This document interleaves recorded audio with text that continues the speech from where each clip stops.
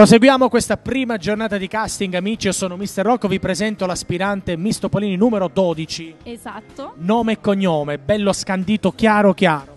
Allora, nome Maria Nunzia, cognome Lucia. Oh, proprio l'hai scandito bene, perfetto. Allora, quanti anni hai? 26. Li ho avuti. Un'età bellissima. Esatto. Ok, cosa fai di bello nella vita? Allora, io mi sto laureando in geofisica di esplorazione petrolifera a breve, a settembre. Sono già laureata in geologia e sto prendendo questa specialistica in geofisica qui a Trieste, però sono lucana. Sono venuta qui per motivi di studio. Sei bravissima. Sì, grazie. No, brava, brava, brava. Sì. Come direbbe la Maionchi, brava, brava. Allora, senti, tu dove sei? Abiti a Trieste? Abito a Trieste, però sono lucana, della provincia di Potenza. Da quanto tempo vivi qua a Trieste? 2009. 2009, città meravigliosa. Sì. Bella. C'è il mare. Romantica. Esatto. Trottolino amoroso, du da da da. Sì. Senti, tu sei fidanzata? Sì, ho trovato l'amore qui. A Trieste, un mulo di Trieste. Sì. Da quanto tempo? No, da poco, 3 mesi. Mamma mia. Proprio la passione allo stato puro. Sì, esatto, sì. Esatto, sì. Quando dicono sì, esatto. Esatto, vabbè.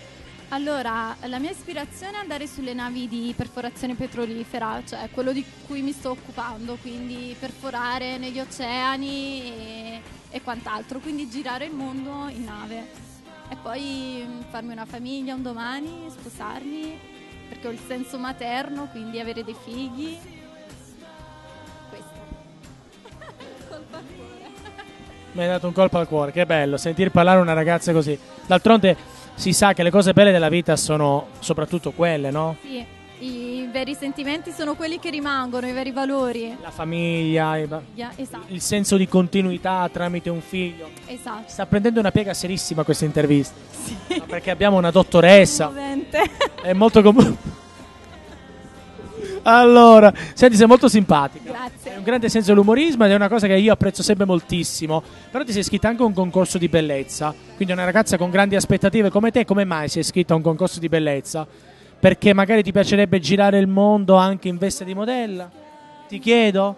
Allora, io mi sono iscritta per divertimento perché non mi sentivo molto ispirata a ciò perché mi reputo un po' bassina e allora pensavo che il mondo della moda pretendesse ragazze alte, stilose. Allora quindi ho iniziato questa avventura così per divertimento. Per gioco? Sì, per Ma gioco. tu sai che insomma l'altezza solo per qua. La bellezza però. Esatto, che vuol dire va bene l'altezza per quanto riguarda la passerella, però ci sono anche tante altre cose intorno alla moda. Sì, magari book fotografici o altro. Ma Ma il tuo amoroso ti supporta in queste esperienze? È geloso? Ni. Come si chiama? Lorenzo. Vabbè dai, no, ma capisce che è una bella esperienza per te, dai. Infatti.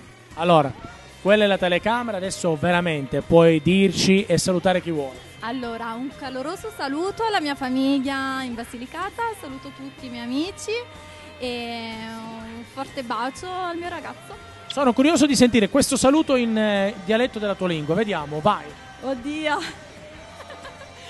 è troppo forte. Ma così, sentiamo, no, ma che bello anche poter far sentire i dialetti d'Italia, vai. Ok, allora, saluto tutto quanto. Dai, io lo sapevo. Allora, saluto tutta la famiglia mia. Vi voglio bene, mi mancate e tante cose. tanti baci. E tanti baci, grazie mille, in bocca al lupo. Ok, ciao.